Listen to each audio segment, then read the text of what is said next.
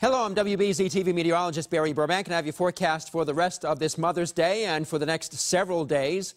And it looks like we're in for a big change in the weather. A remarkable, mammoth change in the jet stream is going to mean a big difference to us as we go through the next few days. Too bad we couldn't have had that weather accelerate in here for a nice sunny afternoon for Mother's Day, but that just is not going to be in the cards because it looks like the system which gave us the heavy rain earlier this morning is going to continue to plague us through the afternoon hours with bands of mostly lighter showers and mist going by, especially affecting eastern Massachusetts. We've had 1 to 1.5 inches of rain. Some places have had a bit more than 1.5 inches already. A few places didn't get quite an inch, but it looks like by the time it's all done by late tomorrow morning, most places will have had in the order of 1 to as much as 2 inches out of this. Wind advisories up along the coast till 8 o'clock this evening by the National Weather Service. For the most part, the winds will be running 15 to 25, but right along the immediate coast, there'll be a few gusts of 40 to 45 throughout the afternoon.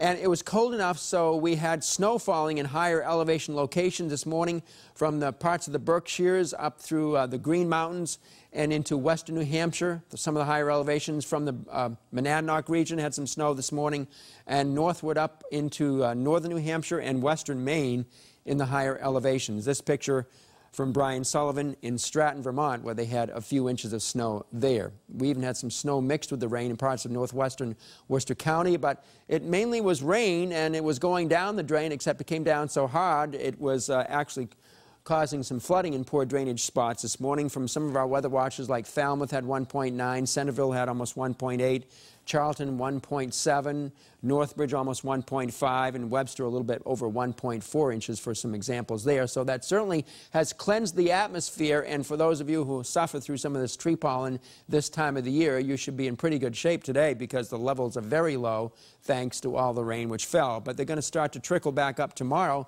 especially later in the day, and then start really spiking on Tuesday and Wednesday, high levels of pollen once again with the wind blowing and the hot weather coming on back here. So for Mother's Day, just a miserable sort of day, but it looks like we've had some hot ones, and the record high Mother's Day temperature was 92. The hottest Mother's Day ever was back in 1970.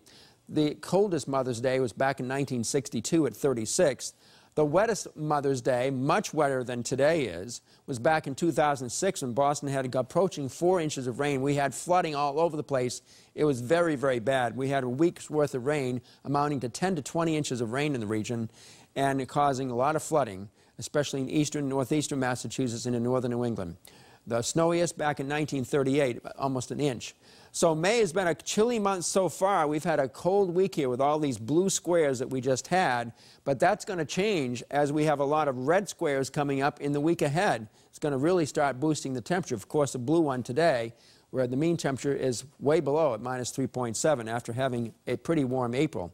So we're in the cold corner of the country this afternoon for Mother's Day, only in the upper 40s here, some lower 50s on the Cape, maybe some upper 50s in western New England where the sun may come through the clouds later this afternoon. But all this warmth spread out across the nation on this Mother's Day is on a beeline for Boston, and we will not miss it this time. It's not going to be cut off the pass.